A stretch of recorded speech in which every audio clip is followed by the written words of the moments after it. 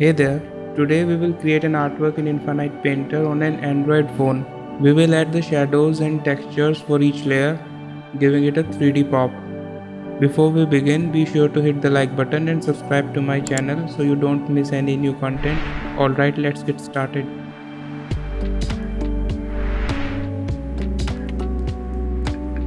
Open the app and create a blank canvas. Now select the screen size from the presets. So first we will create the background with the sun. Select the fill tool and fill the entire layer with the color. Next, select the circle tool and draw a circle on a new layer with the white color.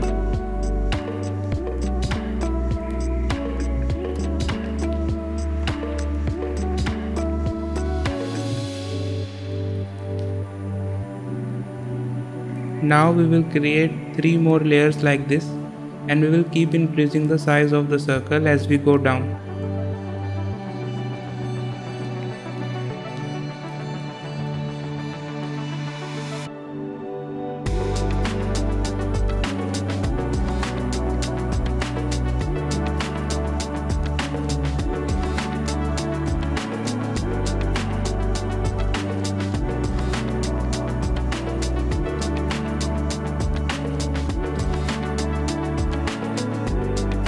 Now the background layers are completed. Pinch on these layers to organize them into a group. I'll name this group BG for background.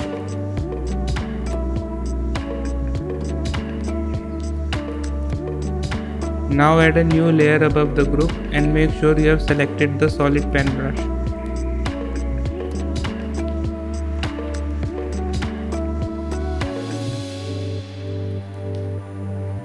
Now draw some mountains like this on separate layers, one above the other.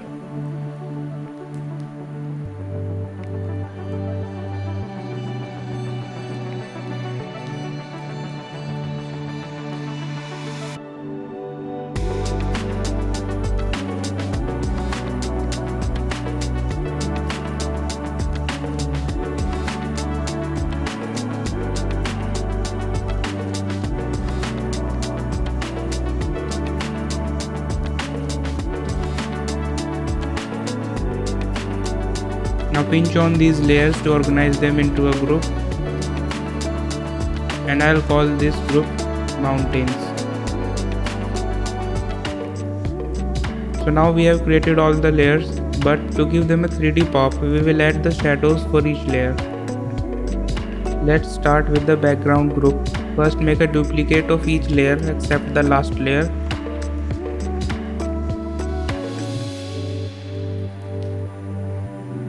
Now fill each duplicate layer with the black color.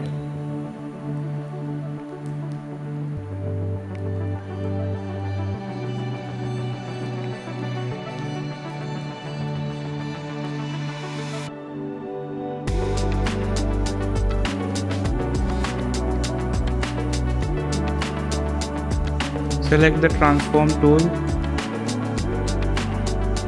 and select all the shadow layers and move them slightly to the right.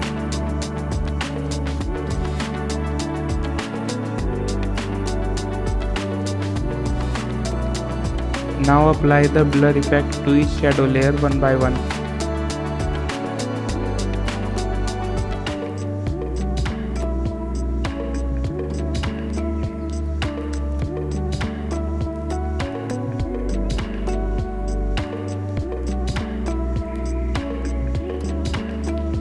Reduce the opacity of each shadow layer to make them a bit more softer. Now similarly, we will make the shadows for each mountain layer.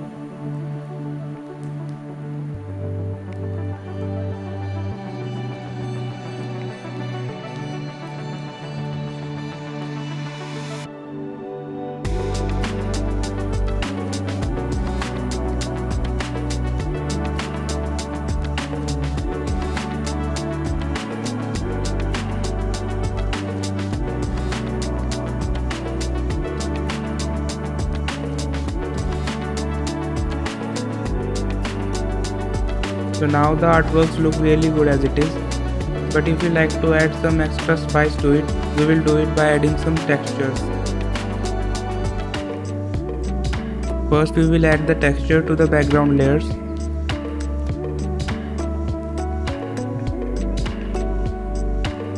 For the texture, I'll choose the paper texture brush from my realistic texture brush pack.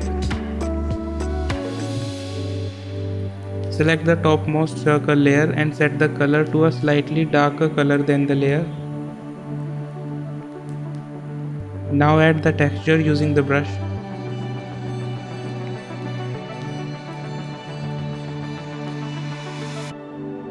Now add some highlights on the edges of the layer with the white color.